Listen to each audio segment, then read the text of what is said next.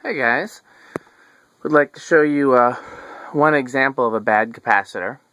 This is a Patton ceiling fan here, and pull the pull chain, and then I'm going to spin it by hand. Stop it. Spin it by hand the other direction.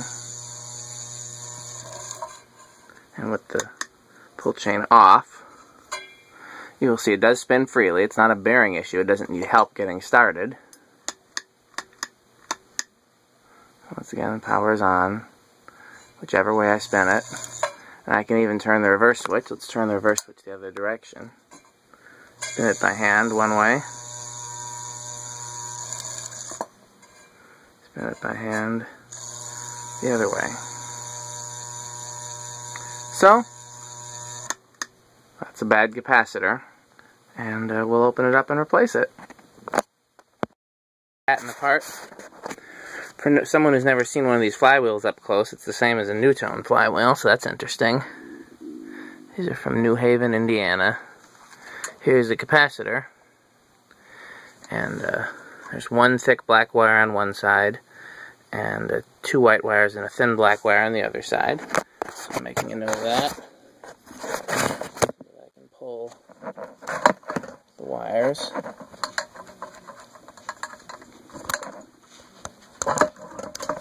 And it's covered in tape, and it appears to have been leaking, so you can look at it and see that it's bad. Look at all that capacitor gunk onto my hands, but I don't know what value it's supposed to be. Motor is made in Japan. That's interesting. So let's see if we can unwrap it and get a value off of it. I'm looking at all this 100-year-old electrical tape that's on here.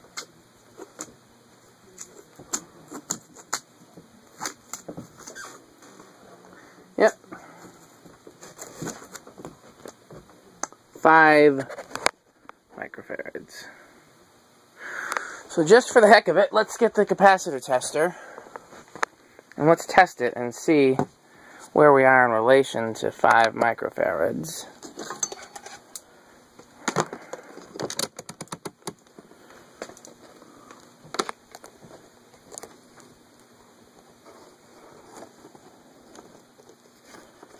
Trying to do it with one hand is difficult because of the camera. Interesting. It tests good, but we know it's not good because it's quite literally leaking. But it does test out at 5, so that's good to know that just because something tests good doesn't mean that it is good. So, let's see what we have in the box here. Might even have an oil-filled 5. What we got? 3.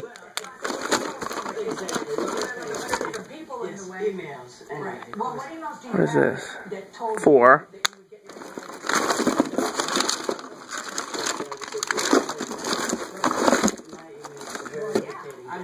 3.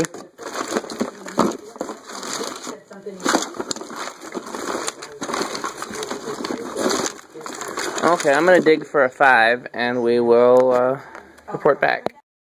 Hey guys, so we're continuing the troubleshooting process. I couldn't find a 5 oil-filled, so what I decided to do was to test it with the 4 to see how that worked, because theoretically it should work perfectly with a 4, just a hair slow. So what I did is I wired the 4 in and plugged it in and checked it out, and it still was doing the same thing. So I said to myself, well, there's only a few things that could still be the case.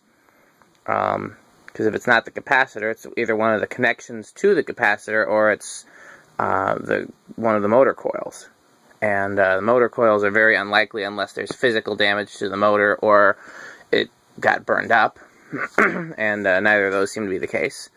So I traced all the wire leads from the capacitor and found out that the black lead here, the individual black lead, was supposed to be connected to the reverse switch, but it had come disconnected.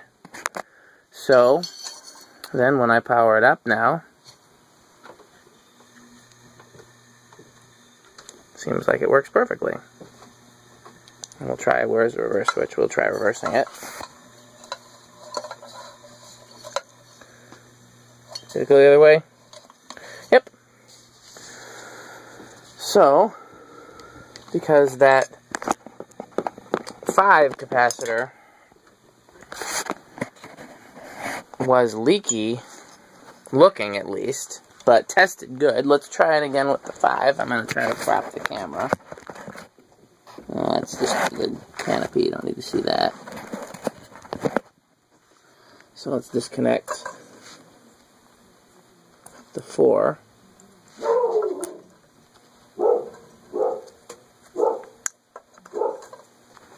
I'm going to go get the 5 from over there by the capacitor tester.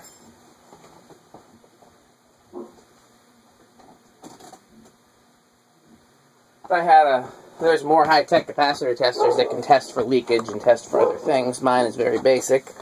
Mine was $11 on eBay, if that gives you an indication of how basic. So,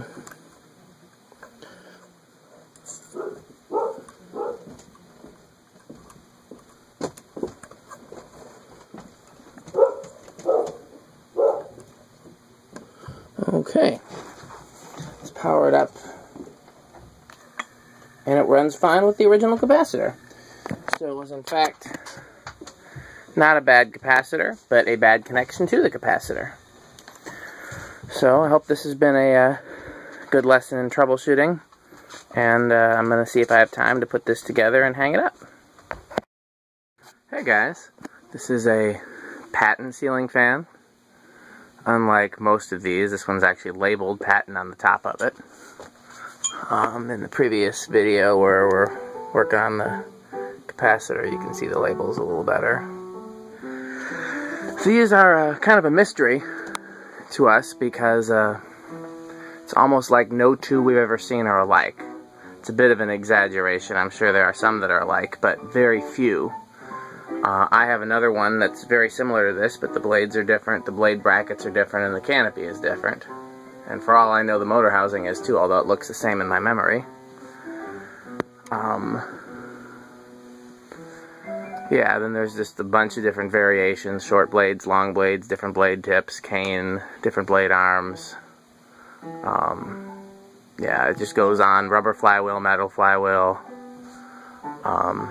Somebody else can probably list all the differences better than I can. This is the first one I've seen with cane, at least that I recall. They do have some similarities with Fasco, the canopy at least. This one has a Newtone flywheel. The motor's from Japan. It's not a Fasco motor, some have Fasco motors. Yeah, I really don't know what to make of them. They're a pretty cheap construction for an American-made fan, but they have a good motor in it. This one has a pull chain that controls both the light and the fan, the way that older Casablancas did, so it was off, fan, light, and then we'll have light and fan. Or at least that's what we're supposed to be having. Is that what we got here? Yeah, I think it was just... haven't done much to this. In the previous video we confirmed that the capacitor was good. It was giving the symptoms of a bad capacitor, but that's in part because it was disconnected. So with the light and fan here, 0.31, let's that should be both off if I'm not mistaken. Let's see, yep. And then, is that off? Yes.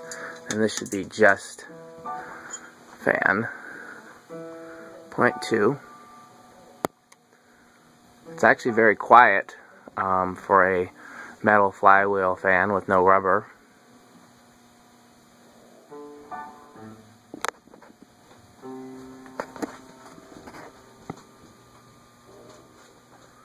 Okay, let's turn the variable speed a quarter of a turn.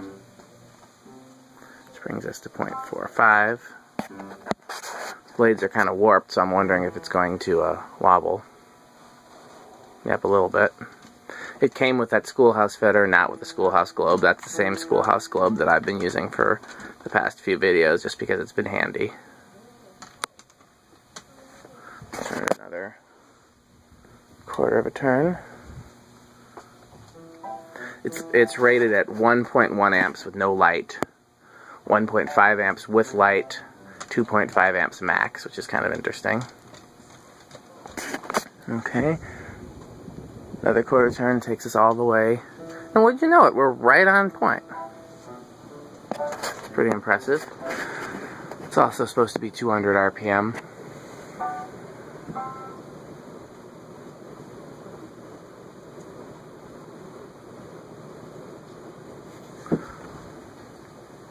And if I pull it now,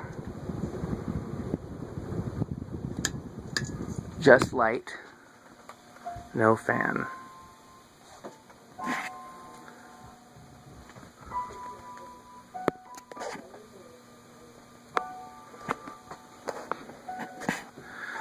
There are also a lot of other fans in different designs that we assume are Patton because of similarities to this, but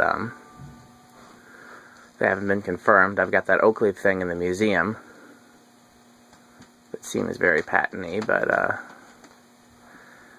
there's no guarantee that it's Patton. When I lived in Mississippi, I lived in a huge old house that somebody was allowing me to have a room in, and there had to be 10 or 15 bedrooms in the house, and they all had these. One in my room had one broken blade arm that was replaced with some new cheap blade arm, so it wobbled badly, and it also made a lot of noise. I still used it. I never thought to check to see if the ones in the other bedrooms were the same or not, or if they had variations. And then in the den, there was a bright brass R&M original. Just horseshoe brackets, not reverse air or adapt air. It was on a variable speed control. And it was very much seemed like an old plantation house. So let's start again in low reverse.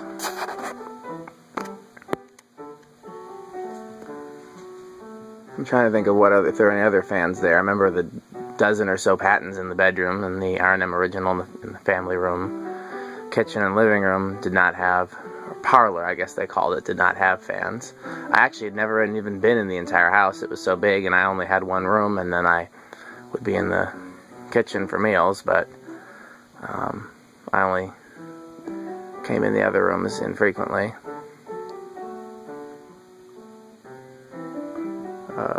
The couple that owned the house, the pastor and wife, they also had a church, and the church in their new building had no fans, but their old building had a dozen or so white Hunter Originals, 4-blade with the newer brackets.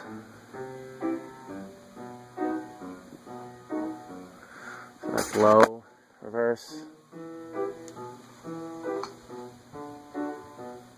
You know what, did I check the amps for low reverse? Let's try again. Oh, it's got the light, that's why it's, yeah. You can just skip all the different settings and go straight to high.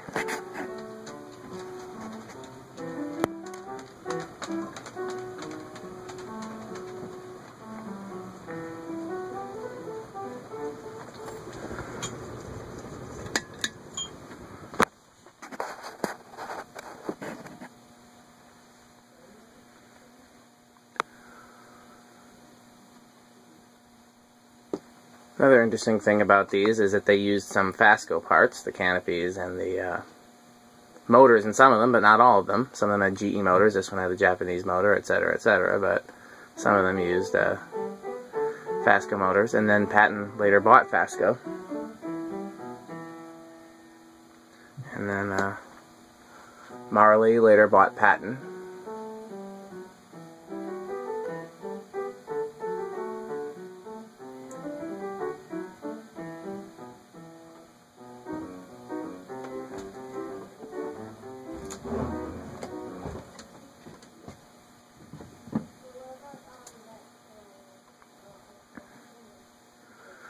This does better than I thought it would, given the shape it was in.